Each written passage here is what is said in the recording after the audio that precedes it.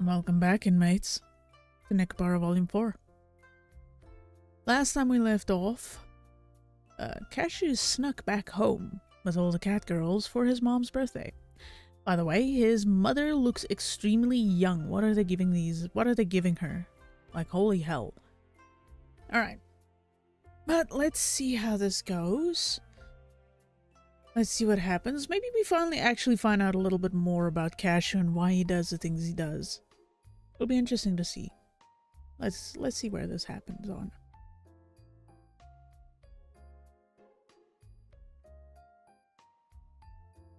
Shigure pulls out a small gift wrap box as she speaks.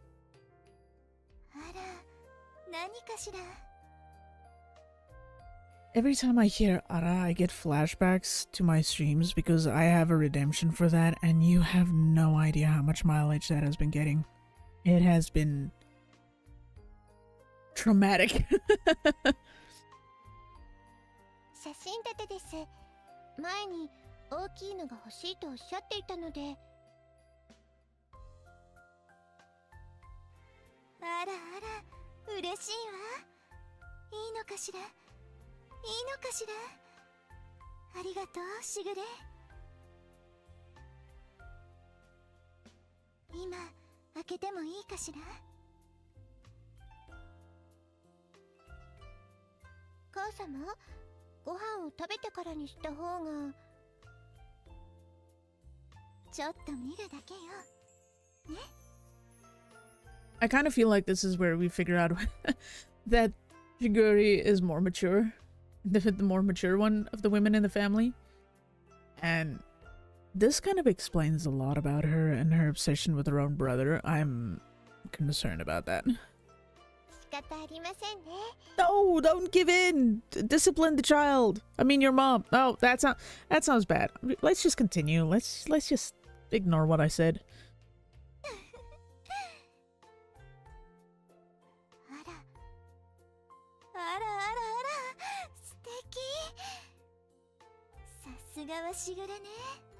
You sound extremely excited about this. You sound extremely excited about a picture frame. Oh, God.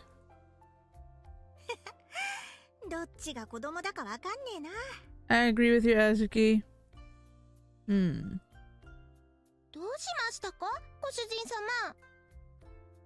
I goofed. I'd been so focused on the birthday cake, cooking, and coming back home that getting a present for mom slipped my mind.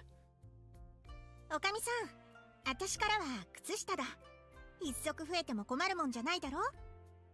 mean, socks are practical.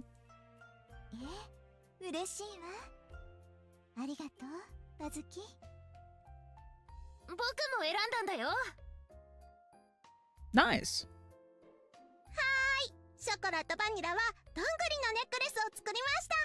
Oh, it's oddly cute. 作りました。私たちは茶葉を用意したわ。渡しておくけど、飲みたい時には言ってちょうだい。How did I know that would be your gift? それと、私とめいちゃんで演奏します。今？ Oh no. Apple. そうだよ、めいちゃん。だってプレゼントタイムだもの。Maple pushing me. Oh no. でも心の準備が。あ、そうだ。まだ歌唱が渡してないじゃないの。Oh, wait a minute. How to put me on the spotlight here? I'm sorry. I was so preoccupied with the cake and cooking that I'd forgotten about getting a birthday present. 歌唱らしいわね。What's that supposed to mean?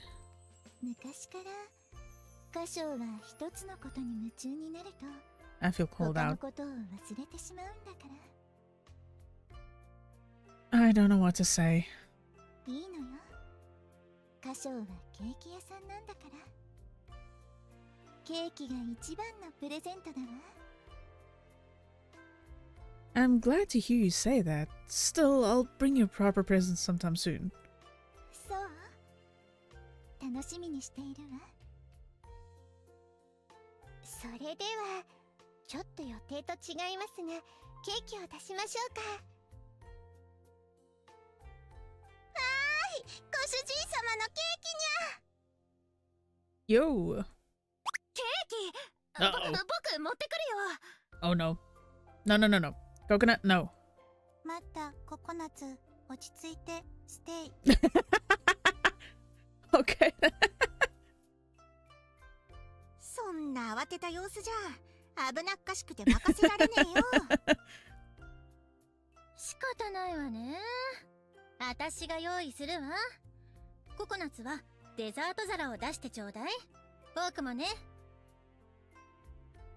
うん、わかった。な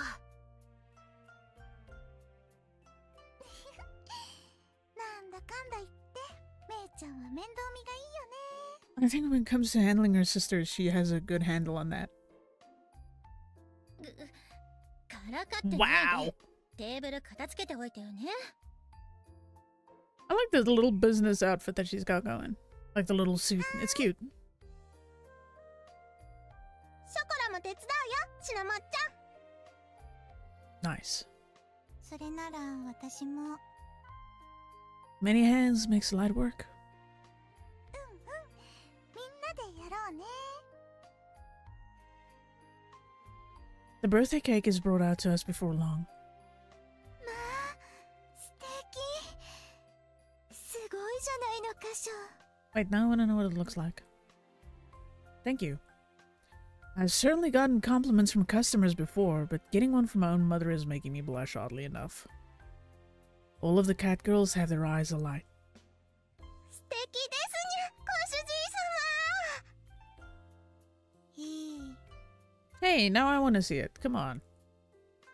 まあ、私は手伝ったから完成品を見てっけどな。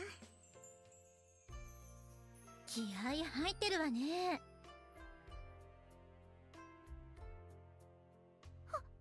Uh-oh. Cinnamon? No. チュルリ。 Cinnamon? Down, girl. すごい、かわいい。食べちゃうのがもったいないくらいだよ。 Yo, that's a first coming from you.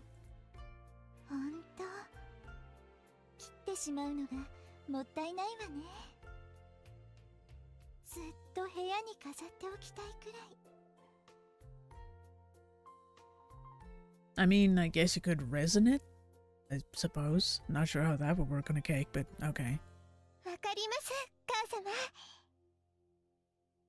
でしょ。腐るぞ。それだと食べられないので切りますよ。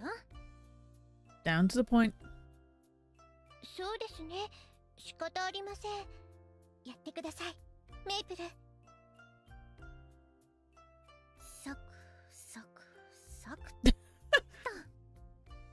For anyone wondering why the boobies are as bouncy, it's something that I messed with in the first game because you actually have a fucking slider for the titties.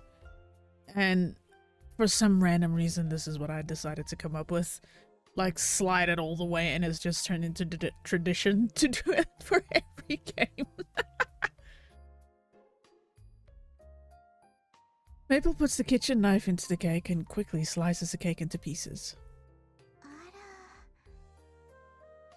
ら、なんだか猫たちもずいぶん手慣れたわね。包丁のお店で働いてますから、もうプロですよ、母 She 様。 speaks so slow. Hold on, I'm sorry. She speaks very slowly. なんだか猫たちもずいぶん手慣れたわね。包丁の扱いがプロみたいだわ。 I'm literally sitting here thinking, okay, she's not. あら、そうよね。頼もしいわね。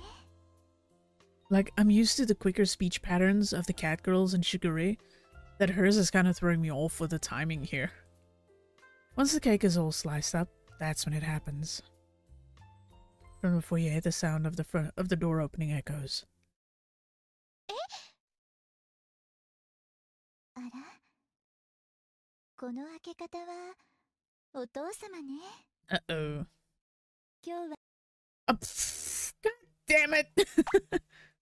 あら、この開け方はお父様ね。今日は早く帰ってきたみたい。Even though he's usually out all night when he goes to those neighborhood get-togethers? My body freezes up from the tension. The cat girls are also taken aback.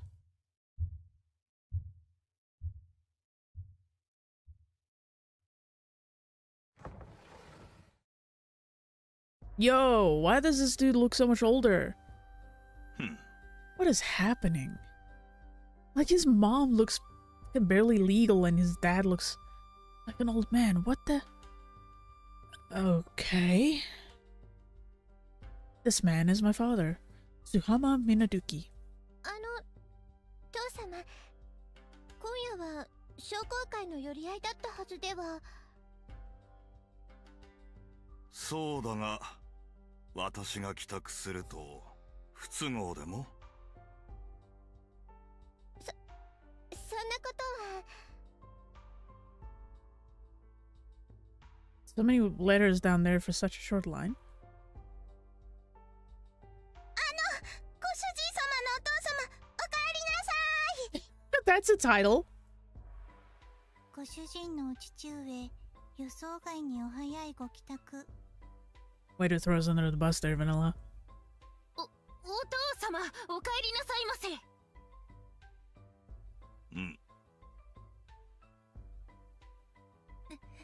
これ、やばいんじゃないかしら。めいちゃん、私、ドキドキしてきちゃったよ。おい、カーショー、大丈夫か？ Oh, there's a little audio bug. I think that's maybe part of the game. Yeah, of course I am. Kashou. Yeah? このバカ者が! Right out the gates? バカ者だからバカ者だと言ったまでのこと。帰ってくるなら、堂々と帰ってこんか。I mean, I kind of agree with him. This is cowardly. 親の留守にこそこそと上がり込みよって情けない。すみません、父様。今日は私が兄様に頼んで来てもらったので。No, Shigeru, you didn't do anything wrong. Coming here knowing that Dad would be gone was my decision. When I heard that you'd be the only one around for Mom's birthday, I wanted to come. 嬉しかったわよ。こんな賑やかなのは久しぶりだもの。お父様、座ってはどうかしら。Wait, that's your husband and you're calling him father? カショーのケーキ、とっても美味しそうでしょ。I have questions, but I don't think I want the answers to this one. あ、そうです。父様、今日こそ兄様のケーキを食べてください。食べてみれば兄様が本気で打ち込んでいるってわかるはずです。I found myself taken aback. Would Dad consider eating a cake I made? What would he say? 賛成です。ご主人様の美味しいケーキを食べればみんな仲良しにゃのです。間違いない。お兄ちゃんのケーキ本当に美味しいんだから。お茶を用意するわね。 Wait a minute, you're taking the exit? 私、ティーカップ持ってくる。 Hold on. Wow.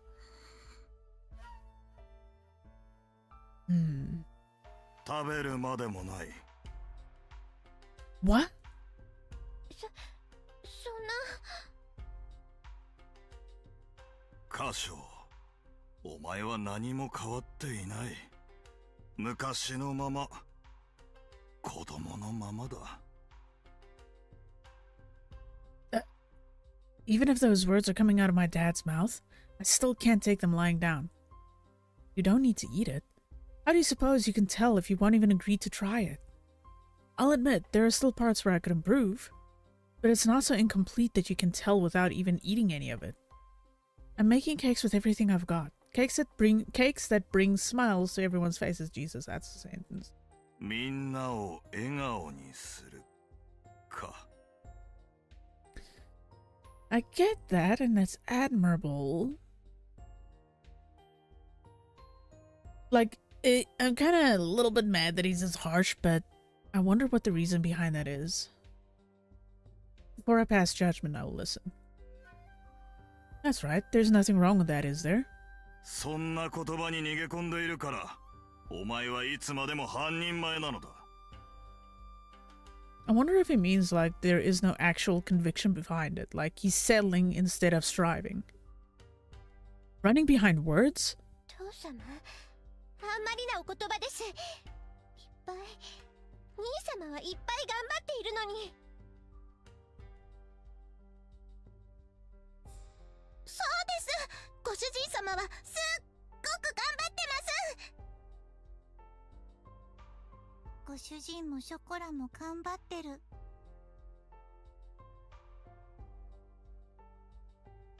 努力だけじゃって考え方もあるけど、結果も出してるし、少しは認めてほしいわよね。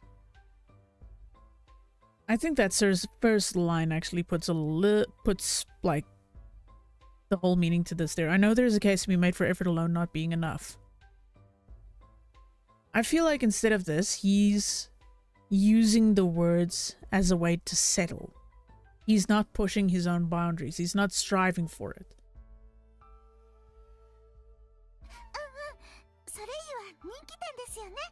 Which, if that is what his dad is on about, then I can kind of understand it.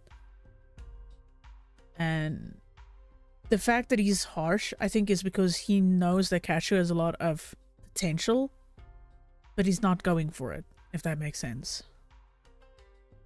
仲良くしてほしいな。言葉の問題ではない。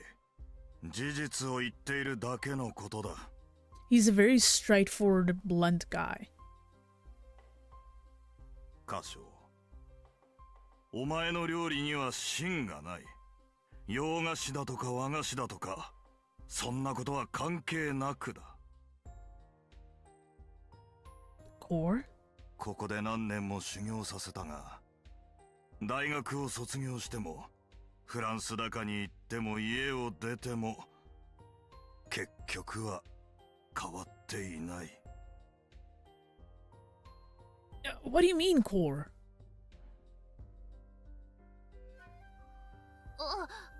歯ごたえのことじゃない？ No, I think I kind of get what he means. It lacks conviction. 絶対に違う。午後夏、ちょっと静かにしてなさい。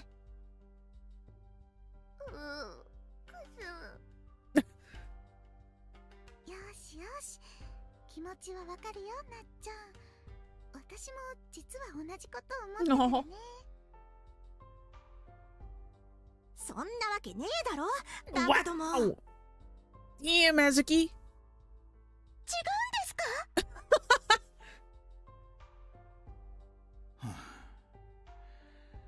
口で言ってもわからんようだな。しばらく待っているがいい。Dad leaves the room. What's he trying to prove? ごめんなさい。兄様、母様、私のせいで、せっかくの誕生日パーティーが。Sugar, you did nothing wrong. I said it before. Coming back home today was my decision. そうよ。昔みたいに賑やかで楽しいわ。でも、喧嘩みたいになってしまって。I don't think more a fight, but it's coming to a head. This is the lead up to that, I think.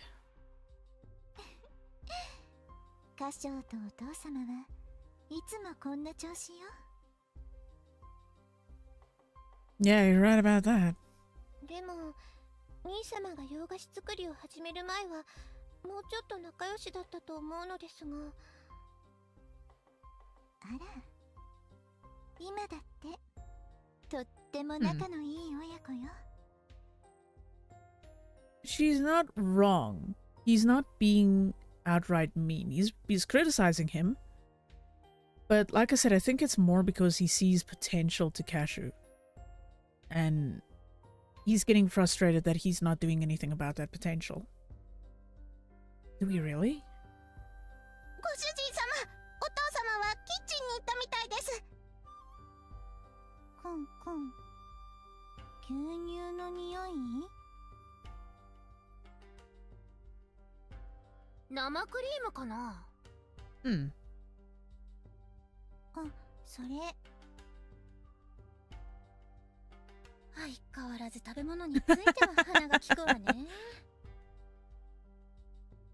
親父さんが生クリーム？ No way. Before long, Dad comes back to the living room.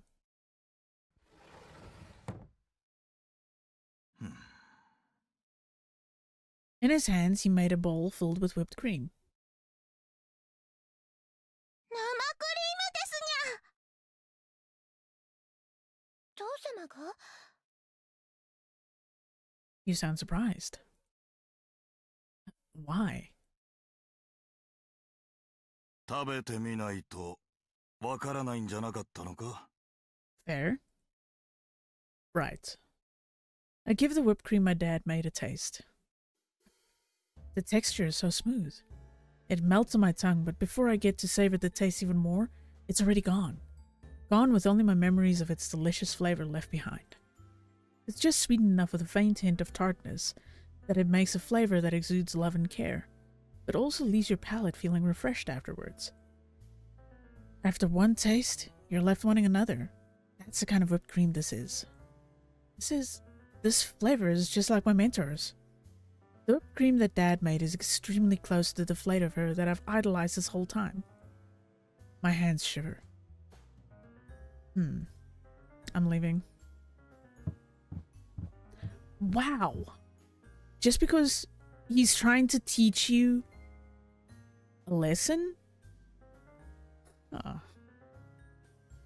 Pride? Stubbornness? That's all I say before leaving the Minaduki house, almost as if I'm running away. Good thing you realize that. I have so many things running through my mind that my thoughts are a jumbled mess. Before I realize it, I'm standing in the park in the middle of the night. I left my house keys, wallet, and everything else in my bag back at the house. What am I even doing? ご主人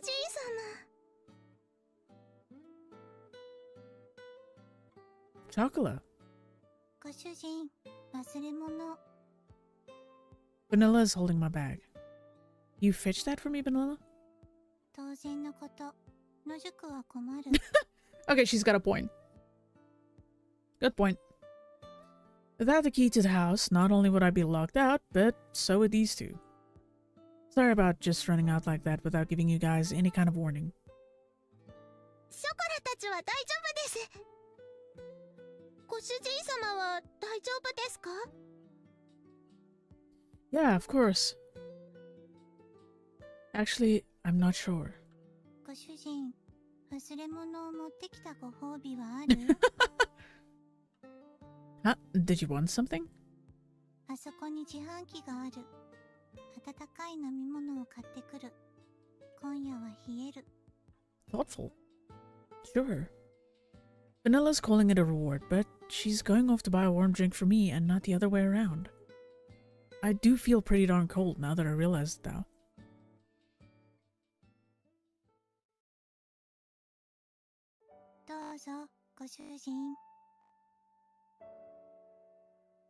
Hey, thanks, Vanilla.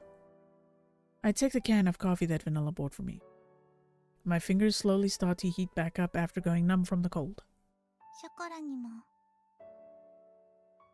ありがとう、バニラ。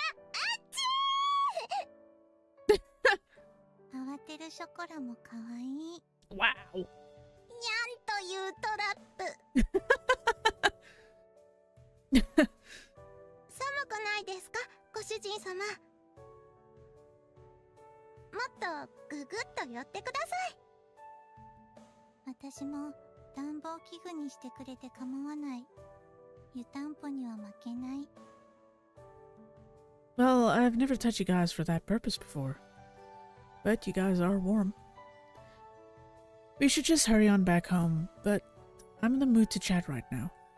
It's pretty cold. Would you mind if I kept this up a little more? 大歓迎です、ご主人様。くっついてるから寒くない。バッチ来い。Looks like I've been pretty conceited this whole time. I knew that I couldn't stand a chance against my dad in Japanese sweets, but there was always Western sweets. Maybe I would have the edge on him there. Or at least that's what I thought, but I came to find out that I was dead wrong. そんなことないです。ショコラはご主人様のケーキ大好きです。私も同感。でも決めるのはご主人。 Yeah, true. I thought that the whipped cream that Dad made was leagues better. And after getting bested by my dad outside of his area of expertise, it serves as a clear reminder that I'm still not ready. I took lessons from my mentor, studied in my own way, and improved a whole bunch, but it wasn't good enough at all.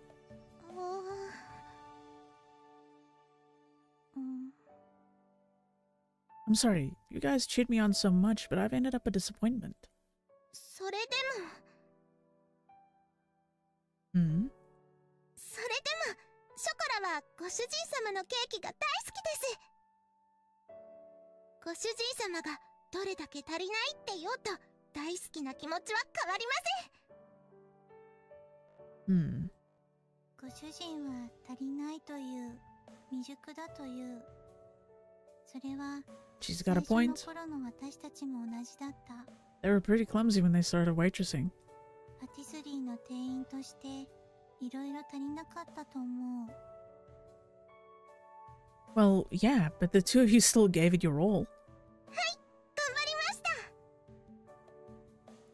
そう、頑張った。頑張るしかない。The heck?